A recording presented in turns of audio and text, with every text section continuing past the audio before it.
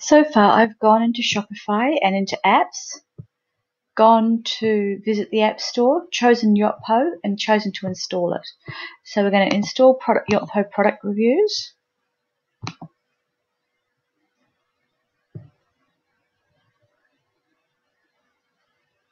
Just taking a second. Okay, and store name. This is where we're going to we want to come back and overwrite this with the correct name of the website. So that's where you'll put in Blue Healer.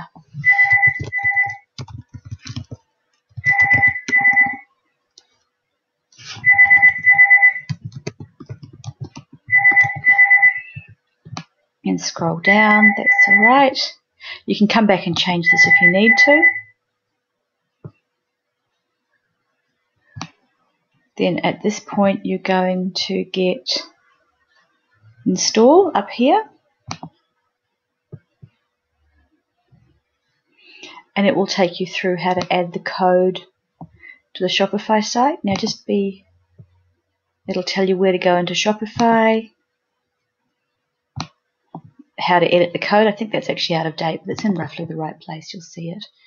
Into the theme. This is the code that you add to the theme. Copy it and paste it. Remember to comment it so it's obvious it's from Yotpo. Save.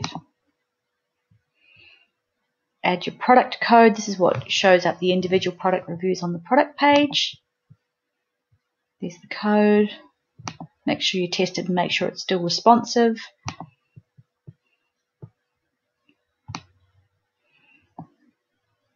Okay.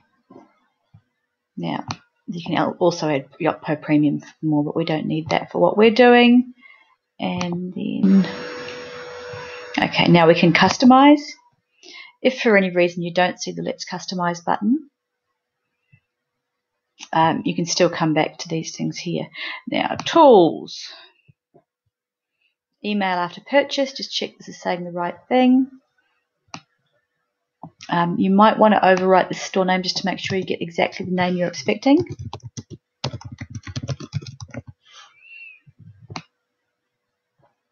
And you can customize the thing and save changes, customize the email.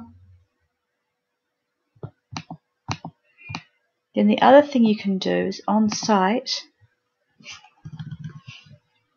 reviews widget. No, sorry. Yes. This is the tab that will show up on the site that people can then click to. I'd at least set it to immediate use while you're testing it. Set the date to whatever the local date format should be. And then change the look and feel up here to match the colour scheme of the site. So this is actually fairly close to Blue Healer, but you'd override it with the correct settings. Maybe change this to whatever the accent colour is of the site.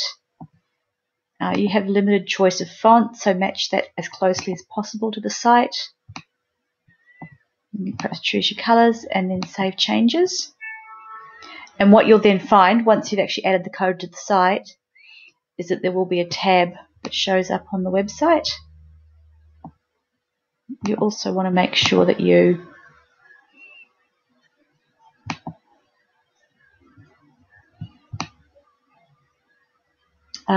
just check all those. And that's that's what the pop-up widget will look like at the moment.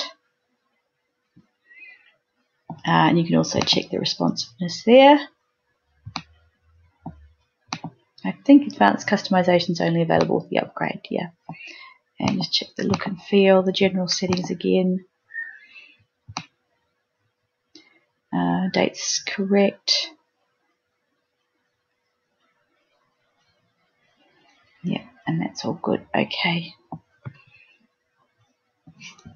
Now there's a few other things you can do,